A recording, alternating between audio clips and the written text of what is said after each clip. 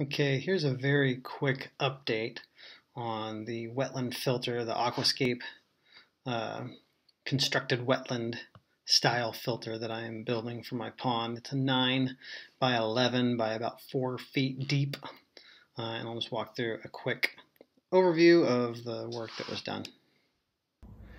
All right, so here is the finished product, sort of. We've got our centipede, snorkel. There will be, I believe, a 3-inch line coming into the bog, the wetland filter, dropping down and then coming into this pipe where it will shoot water out really fast. The centipede unit with all the slots in it will allow that water to diffuse up slowly. Here's a picture from inside that centipede pipe that I took so that you can see kind of what the slots look like and how they're spaced.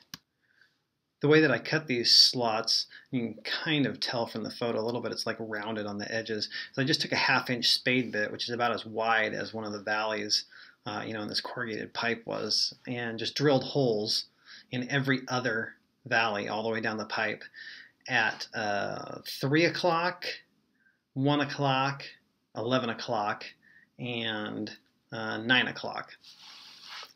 And so, those 4 holes created the guides for where these slots would go, and then I was able to fit, like a metal blade from a reciprocating saw to cut out the slots using those holes. And then this snorkel unit, in case I ever need to clean out the wetland, which I probably will at some point, has suspended solids in the water settle their way to the bottom, or if I backflush, if it gets clogged, then I backflush it. You drop a pump down this tube, and as you can see, I've cut a hole in this 18-inch piece of culvert to accept this 12-inch piece of culvert. If we look down inside, ta-da, there it is. So the pump will go down there. This will all be full of water, and the pump will go down there, and if there's any junk down there, if things get clogged up, or if there's a bunch of silt or debris, you can throw a trash pump down there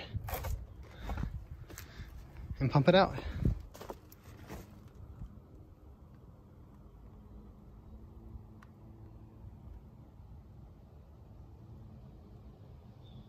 And now here's just a little something I'm playing with. I originally wasn't planning to use any aqua blocks, any water matrix blocks at the bottom of my bog filter, my wetland filter, just because they're so expensive, and I've seen a lot of people build really successful filters without them. But then I found these plastic pallets on Facebook Marketplace from somebody in my neighborhood who was selling 3 of them for like $7 a piece. So for about 20 bucks, I picked these up, and I don't know if this is going to work very well.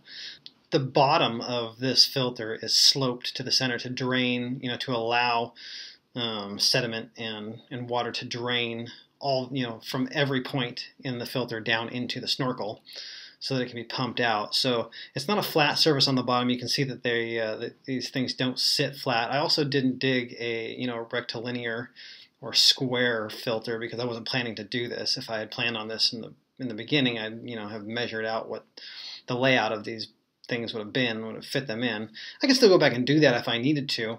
I'd rather not at this point, but if this seems like a good idea, I could probably find some more and maybe stack them on top of each other. They're not the world's most structurally sound. They're probably strong enough, but they're no aqua blocks. They're not nearly as strong as an aqua block, but they're probably strong enough. And that is the latest update on my constructed wetland filter. So thanks for coming to my TED Talk.